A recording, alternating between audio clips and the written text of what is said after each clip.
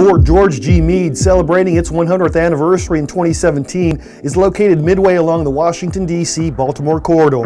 It's the nation's preeminent center for information, intelligence, and cyber operations. It's home to the National Security Agency, United States Cyber Command, Fleet Cyber Command, the Marine Corps Forces Cyberspace Command, the Defense Information Systems Agency, and the Joint Force Headquarters Department of Defense Information Networks. Although an Army installation, Fort Meade is the most joint non-joint base in the Department of Defense. Every military service is represented. It's the Army's third largest fort by population, and it's still growing. There are more than 53,000 employees spread across 118 agencies. These include not just Department of Defense organizations, but agencies ranging from the Environmental Protection Agency to the Library of Congress. In total, Fort Meade supports a population of more than 158,000.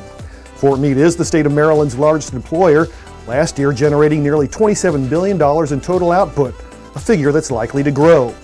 Fort Meade is one of a handful of military installations with planned growth.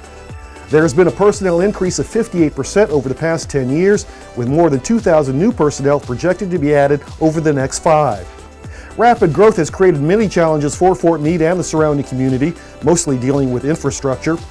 And as Fort Meade continues to expand and grow into its role as the nation's center for information, intelligence, and cyber operations, meeting that growth with accompanying infrastructure support will remain a challenge.